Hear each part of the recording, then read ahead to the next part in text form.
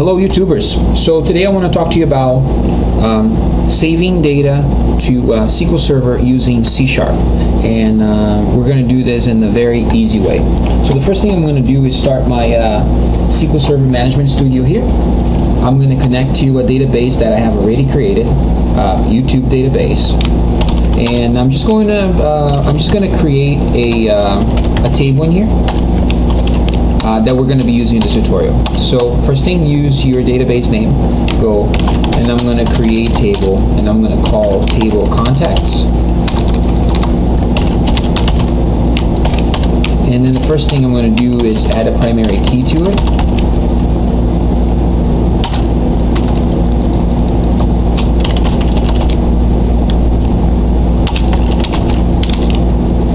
And then we're just going to add first name, make it a varchar, 100. Probably too long of a name, but that's okay, just for testing purposes anyways. Another varchar 100. Close it. I'm going to run, and there's an error. Need another parenthesis. Run. Command complete. So if I go in here and I select all from table contacts, then I see the structure of my table, but I don't see any data because I don't have any at all. So I'm just going to comment this stuff out, and because we're going to be coming back here to take a look at this.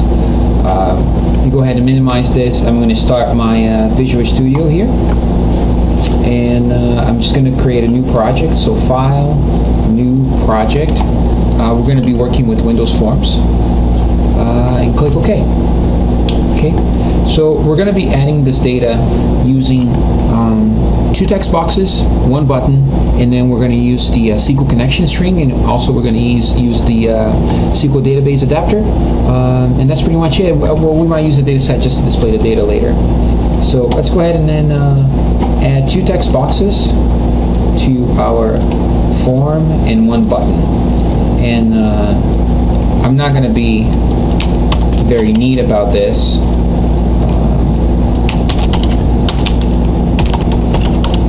because we have little time. So just remember that the top box will be our text first name, and then the bottom box will be our text last name. Okay, so we have that in there. I'm going to double click the add record, so then now I'm inside the click event. And then, but before that, I have to enter system.data.SQL client, so then we don't have to fully qualify everything. It will be too painful.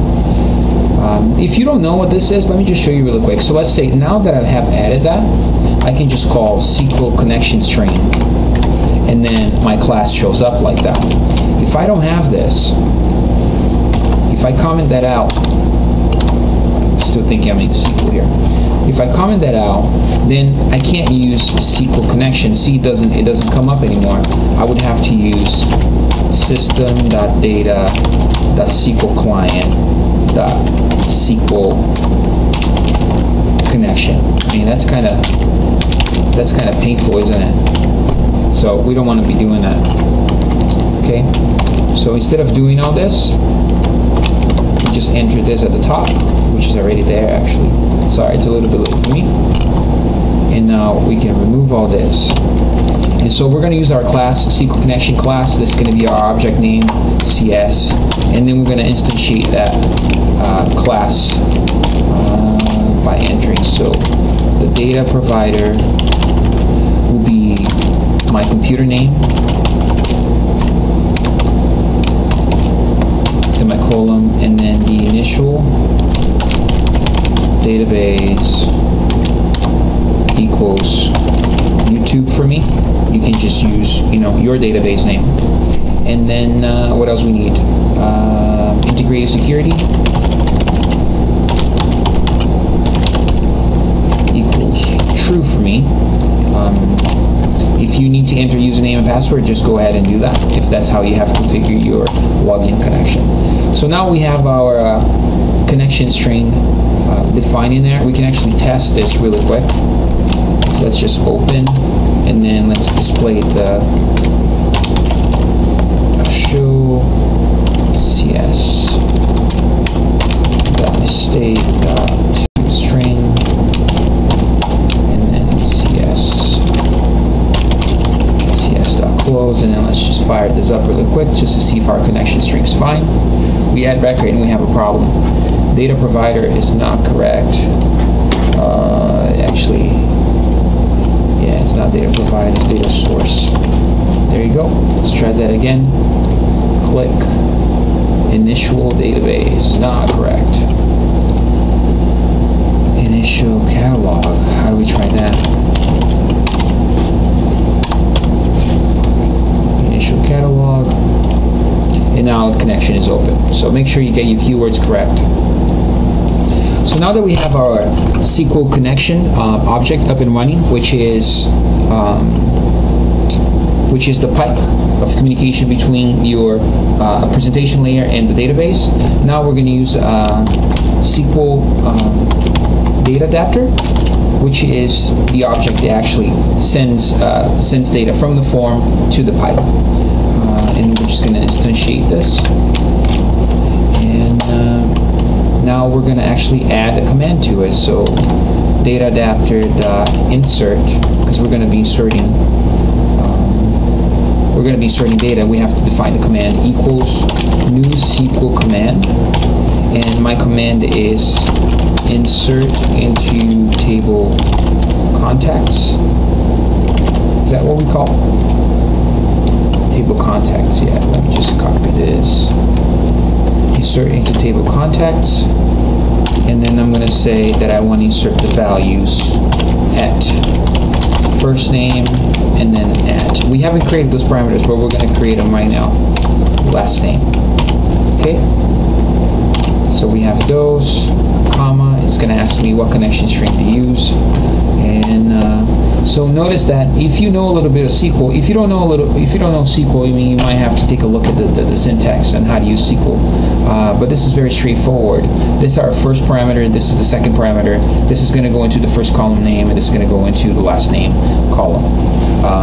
Now we can add the parameters. So DataAdapter equals insert command dot parameters dot add, and then our parameter is at first name. We're going to close it. It's going to ask what type of parameter is that, and then we're going to call it a varchar. We're going to close that, and now we're going to specify the value, and the value is going to be equal to whatever I put into my text box, first name.text. Okay, so see how straightforward that is. Now let's just go ahead, and I'm going to be lazy here. I'm going to copy and paste that. Now I'm just going to change first name to last name there and here. So now we have our two parameters. Now what we have to do is open the connection, and now we're going to execute this parameter. So DataAdapter insert command dot execute none query. You can actually put a return in there, so then you know how many columns get affected, but I'm just going to skip that right now.